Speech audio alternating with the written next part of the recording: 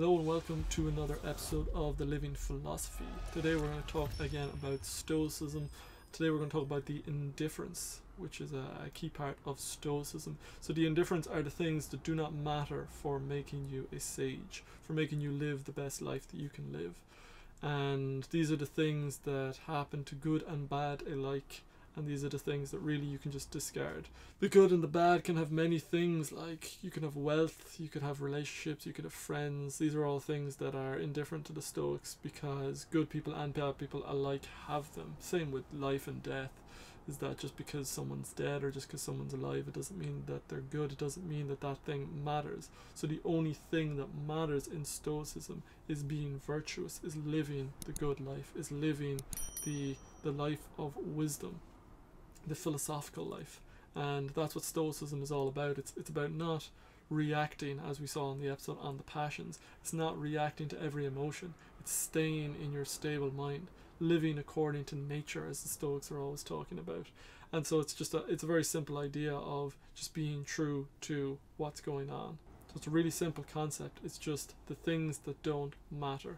The Stoics is all about cultivating that attitude towards, say, like death or wealth. Is that like I could lose all my wealth tomorrow and it wouldn't matter to me, because that's not what is essential for happiness. You don't want to be. This is similar to like the Buddhist thing of attachment. You know that attachment, tanha, is the root of all dukkha, or the root of all suffering in Buddhism. That's the second or third noble truth, and it's the core of Buddhism that like you remove your attachments. So Stoicism is again, it's cultivating that similar acknowledgement of wealth doesn't matter, being alive doesn't matter, family don't matter. All these things are indifferent, and it sounds cold in that sense.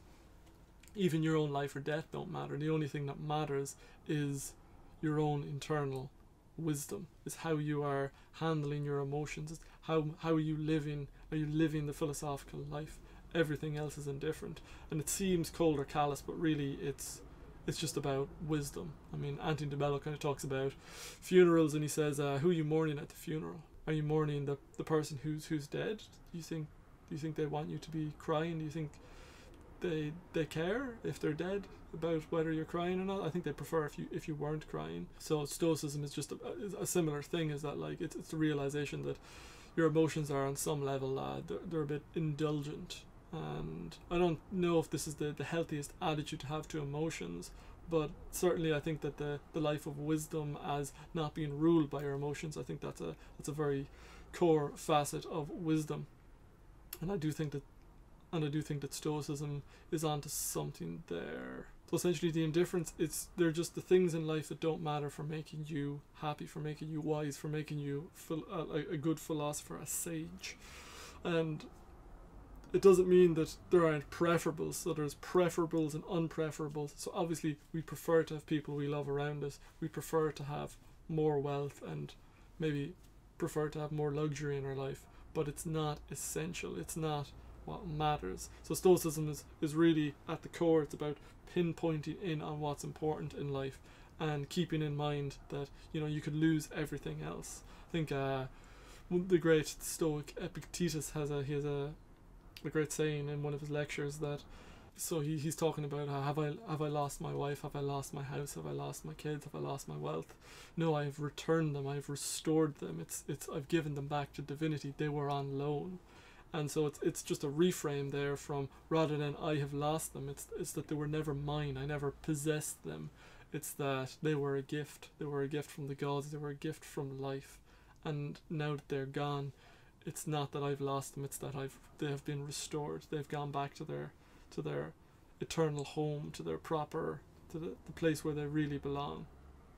So it's just a change of that attitude, and it's quite powerful, because in that sense, with that Epictetus quote, it doesn't sound quite as callous, it just sounds grateful, and it's finding a way to have that thing of like a philosophy which allows you to let go. It's a living philosophy that enables you to let go of the things that aren't essential to your happiness, but still to be grateful when they're around, so I guess it's an attitude of gratitude and just accepting life whatever happens. and not clinging too tightly to any one thing or any one person, and being able to surrender those at any point. So I think in that sense, it's a real wise part of Stoicism. It's definitely something that everyone, I think, could integrate into their own life. And that quote from Epictetus is one of the great pieces of wisdom in philosophy. So I hope you've enjoyed that little bit of Stoic wisdom.